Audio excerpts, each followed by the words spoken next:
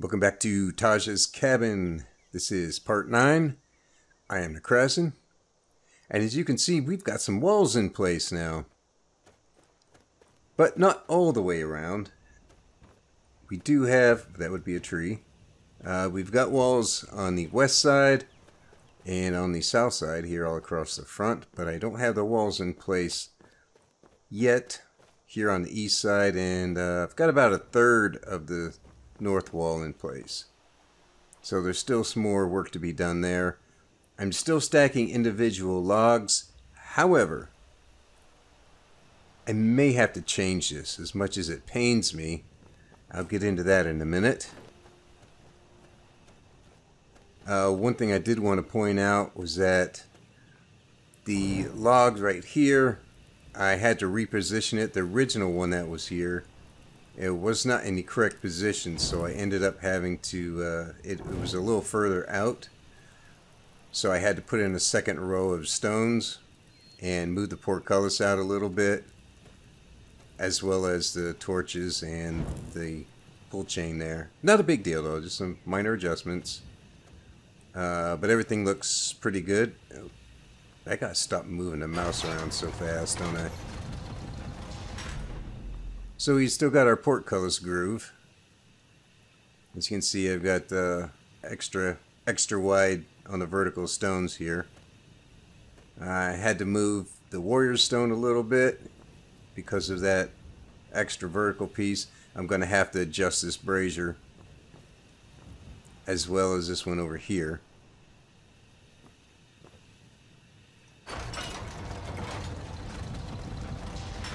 So, what all's been done here, aside from the walls? Well, some good news.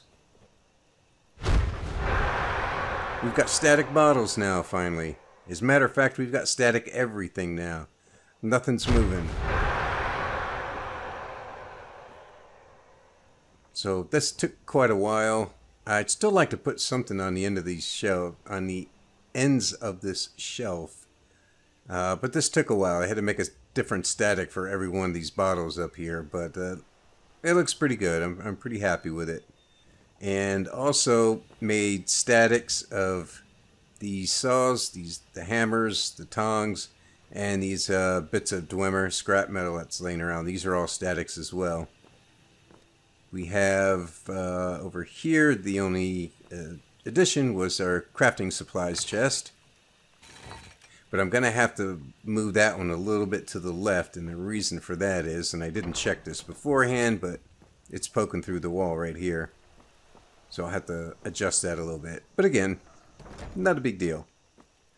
Other than that, I don't think there's been anything that's been added here in the basement. I think it's pretty well done. I did some testing here before, and the last time I was in here, it was kind of dark at night, and I don't know why. These light sources were not as bright as they are now. I'm not sure what the deal is with that, but we'll check it again this time and see how it looks later in the day. But for now, let's go take a look at the armory.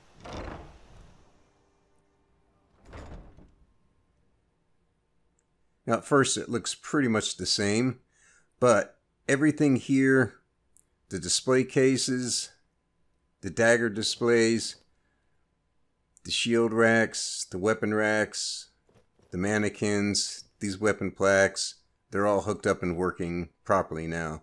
I think I put one weapon of each type into every one of these containers. Well, just daggers in there, but everything else, and they are all working correctly. And I've got a connection here to the, this goes up into the dining room. This was, I talked about putting something over there. This was a little bit easier. I did have to remove one of the weapon plaques, but this is a little bit better, and it's already hooked up. We'll use that a little bit later. But everything in here is hooked up and working. We've got the ceiling on, and I've added the planters and the ferns in the corners, as you can see. Now, over here in the vault, you know, I expanded it a little bit and I dropped the floor down a little bit. So now we have a proper pit. This is the gem pit after all. I mean, yeah, we can call it a vault, but it's I like to call it a gem pit. That's what I've been calling it. So now we have an actual pit, a sunken floor here. So we'll be able to store hundreds of gems in here and just get them knee deep where we can plow through them. That's the plan. I don't think it's ever going to get that deep, but if it does, we've got room for it. So I added this little railing here to help separate it, and I put in some proper stairs, and I replaced the stones that I had put in here with these stairs, which I think is the same as these. So I think that looks a little bit better. And we've got a portcullis groove in the floor as well. So the only thing I need to add in here is the piles of gold, and I tried several times and they were always poking through somewhere. I don't know how I did it before. So I may have to do a cut and paste, but I'll try it again. But I do want to have a chest of gold here. I just think that looks pretty good. Okay. Yeah, we've got a couple of torches on the walls, and we got wall sconce here and wall sconce over here. There's only two, I think just two light sources in here. Is it two or is it just one? I don't even remember now. Anyway, that's pretty much done. The only other thing I want to add, aside from the gold piles to put in that chest, we've got one little issue you can see right here. You can see through the stairs. The same thing over here, right there, and even from this side, you can see through that end of the stairs. This is common with a lot of parts in the game where you can see the item on one side, you can see through it from the other side. Even these wall sections are that way. You can see through them from the other side. So I'm going to have to put something there to plug those holes. Now what I might do is put in an actual portcullis groove, and that's where you put some small stones up the sides with a gap between them. It's kind of like a door jamb in a way, a guide for the portcullis. So I may do something like that. We'll see. It's not a big deal. But other than that, this part is done. Everything's working. I've got here in the safe, I've got a collection of weapons and some armor. So I think I have one of each weapon type. I mean all iron, I don't mean what material, but a weapon type. Dagger, sword, greatsword, warhammer, etc. You get it. Even bow, crossbow, staff. Can't put staves in these things, or staves. But everything else I put in these, every one of these, and they're all working. The mannequins are all working, and all the plaques are working. So, with that, let's go take a look at the inside.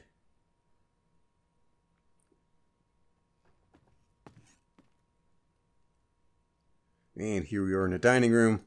That's just a little trapdoor in the corner. To me, that was easier than going through the door that was over here, then around a corner, and then through another low door to come up the stairs. Just a shortcut. I keep forgetting to remove this thing. I don't like it because I feel like I run into it every time I come down here. It doesn't need to be there, besides the light source is down there. So that just doesn't need to be there. I don't think there was any changes here in the dining room or the kitchen, aside from the trapdoor, except maybe the hanging pheasants and rabbits up there. In the living room, I don't believe there's been any changes out here in the living room either. The only additions have been over in this area. So we have a little container with some ingredients right here. This will be, it's not hooked up yet. I keep saying that, but it will be soon. That's the next thing on the to-do list. But that's going to link to our ingredients container. And we got some bottles up here that'll link to the potions container. And I got a barrel with some scrolls for scrolls, notes, and journals. And we've got our Dwemer chest here. That'll be linked to the crafting supplies. And like downstairs, we've got a chest with some armor in it. That'll obviously be linked to the armor container, and of course our weapon and staff containers. So this is kind of the setup that this is pretty much what I had in mind. I did end up moving the lantern. It was over here. I ended up moving that in the middle, and putting the scrolls over there. I thought that made a little more sense to have the light source where right between both maps. It kind of didn't make sense to have it over here. It's like, well, I want to illuminate this map, but not this one. It didn't make any sense to me. So, but that's a pretty good setup. I kind of like that. Let's see. I don't think there's been any changes out here other than that. So we'll head upstairs. I don't have the roof on here yet, but we're very close to getting to that point. Nothing has been changed over on this side. So we come over here. The library is pretty well done. These are the Winterhold bookcases, and yes, they're empty. And no, I didn't mess up again. These are custom containers. They're safe. I made sure of that. I had actually the Winterhold bookcases in here initially, and I took them out because I wanted these to be empty. So if you are the type that likes to collect books, then you've got 3 nice big empty containers to put books in. And here in the player's room, we've got another ingredients container there, and another potion bottle container there. Jewelry, soul gems. There's our thing for the scrolls, notes, journals, and our ingredients container. These will all be linked, just like with the original mod. And this is a custom wardrobe. It's empty right now, but it'll be linked to the other ones. But this is the actual container. And this will be linked to the staff container. That'll be linked to the weapons container. And that'll be linked to the armor container, just like we had it in the original. And this has miscellaneous stuff in it because, you know, I did it right this time. So, aside from that, I don't think there's been any other changes here. I probably should have watched episode or part 8 again just to make sure. But as for right now, the only thing I can see needing to do in here is linking up the containers. And maybe I may put some random books on these empty bookcases. They're a little difficult to work with because when you try to stack one book on top of another, you can't drop one and it just lands flush on top of the one below it. They tend to merge a little bit, so you have to tweak their position real carefully. Most items, if you got snapped a grid on, you can put it over top of the bookshelf. You hit the I think it's the F key to floor it, and it'll drop and it'll stop. It'll land on the actual bookshelf, but the books you put on there don't. They'll fall through or they'll go part way through. So stacking the books on there it's a pain. And you can see I've got some on here, and these look fine, but it's a real pain getting these things lined up to look normal. It's not fun. I think I would rather make statics or nav mesh. That gives you any idea. So containers, get the containers hooked up. A few minor little tweaks here and there, and get some books up there and put the roof on here. I think we're just about done here with the interior. And down here, a few things need to be adjusted. Like I already pointed out, that container is poking through the wall, so I'll have to adjust that or maybe make it a little bit smaller. I'll still keep checking the light sources to see how those are looking. There's not a whole lot else to do down here. It's just a couple things in the vault that I already mentioned. I think out here, other than maybe tweaking the light sources, and I have to adjust these sconces a little bit. I just need to slide them this direction a little bit. That's not a big deal. You can see how it's pushed into the stone right there.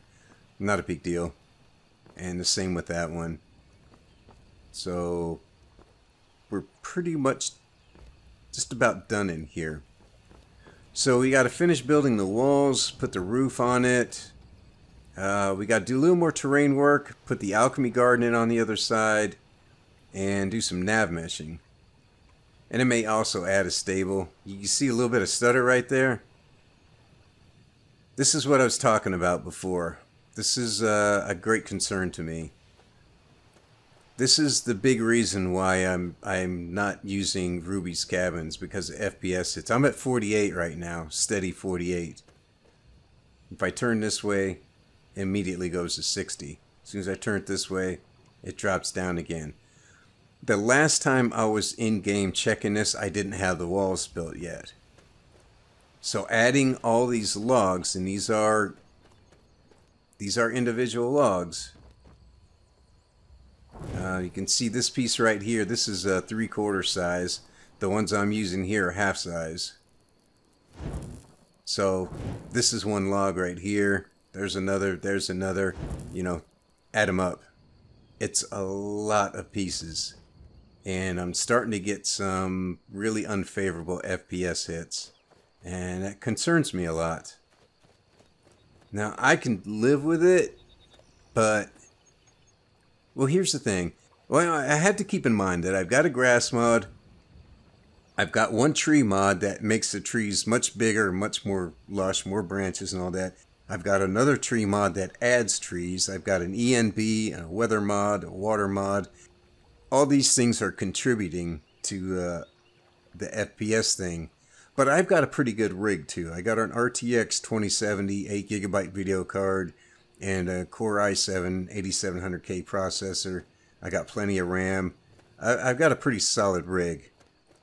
So the fact that even with the mods, I'm getting this much of an FPS hit, that worries me. Because I don't even have this wall built yet, and 2/3 of the north wall is not even built yet. So, I just heard voices. Now it's the hunter. So I'm kind of worried how much of an FPS hit is it going to be when I get the rest of the walls built, when I get the roof put on, when I get all the planters in here. I'm worried about that. I'm worried about it a lot. And I'm actually thinking there's a possibility, even though I put a lot of work into building these walls and I really like how they look, there's a possibility I may have to swap these out for the Riften architecture pieces. Because then I can replace several hundred pieces with a couple dozen pieces. And I hate doing that. The whole reason I was building it like this is because I like the way this looks a lot better than the Riften architecture. But if I'm going to be having that much stutter and FPS loss, I mean, you can, when I pan, you can see the stutter.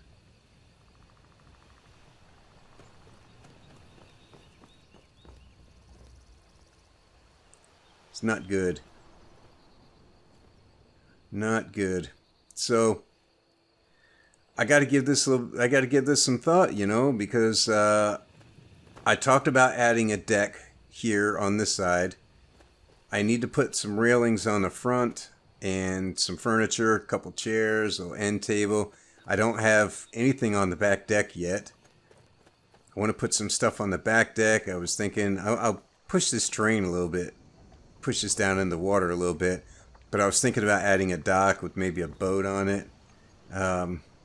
Man, I'm talking about adding a lot of other parts to it. How much more of an FPS problem am I going to have? This is not good. You can see the stutter. That's unfortunate. Look at 46, 47. It's not good.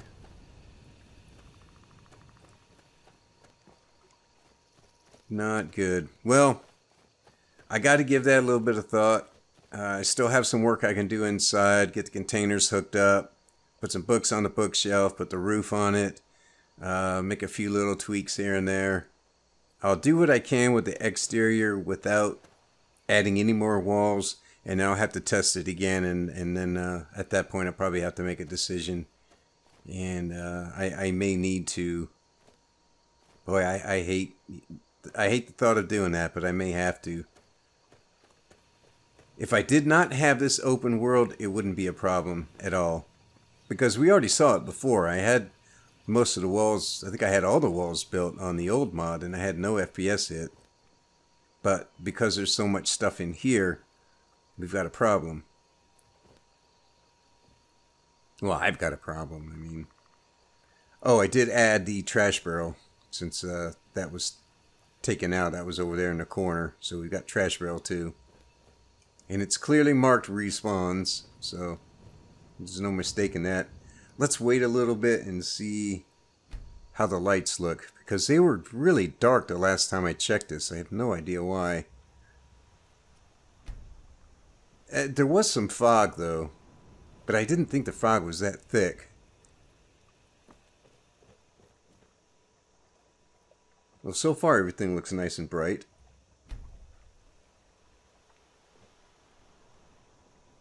I did put a light source right here, but it's not really adding much. It's a small spot right here, and that's about all it's doing. So I might try to make that bigger, but I don't know.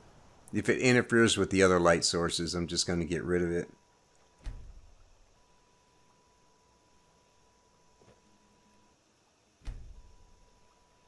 Yeah, see, it got dark again. I don't get that. It's a lot darker here than it was before. I don't understand that.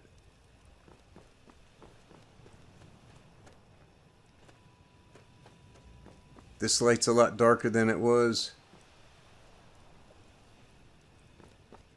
I'm not really sure what's going on here with this.